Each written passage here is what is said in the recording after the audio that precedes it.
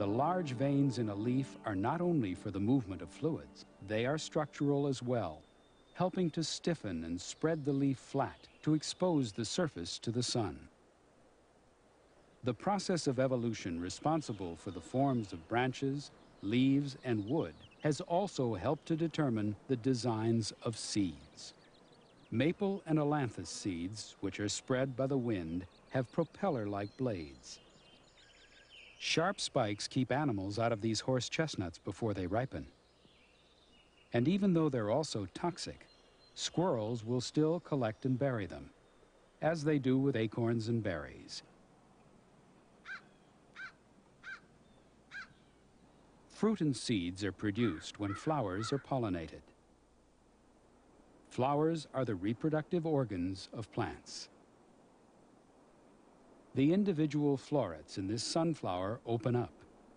When insects come to gather the pollen, they fertilize the florets with pollen from another flower. Every fertilized floret becomes a seed containing an embryonic plant. The forms that seeds take are related to various strategies for distribution. One ailanthus tree produces thousands of seeds a year.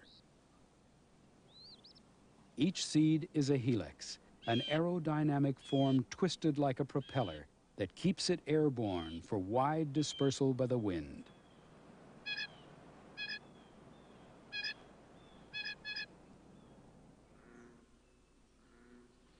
Late in the summer, the lotus lilies in this pond produce their extravagant blossoms. After pollination by insects, each one grows a cone-shaped pod with young seeds in the middle. When the seeds ripen, they become loose in the pod. Eventually, it falls into the water and floats. It drifts upside down, and as it softens, the seeds fall out one by one.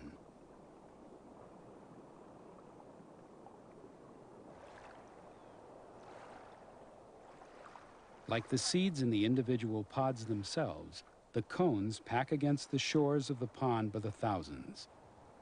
As they are blown back and forth, they drop seeds all over the bottom where they will wait until next year, or sometimes for many years, before taking root. As the pod of the milkweed dries, it shrinks. The case splits and reveals a tight package of seeds inside. Each one is a tiny explosion pattern that makes a parachute so it will travel farther with the wind. The dispersal of some seeds depends on the warmth of spring. The seeds of the dogbane bush absorb moisture and heat, and the contents expand, splitting the seed case. Many plants distribute their seeds as widely as possible. This way, a plant won't have to compete with its own offspring. Each of these seeds has its own parachute, and the wind does the rest.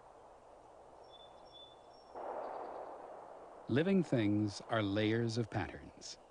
A dandelion's seeds make an explosion pattern. The seeds were attached to an egg-like stub.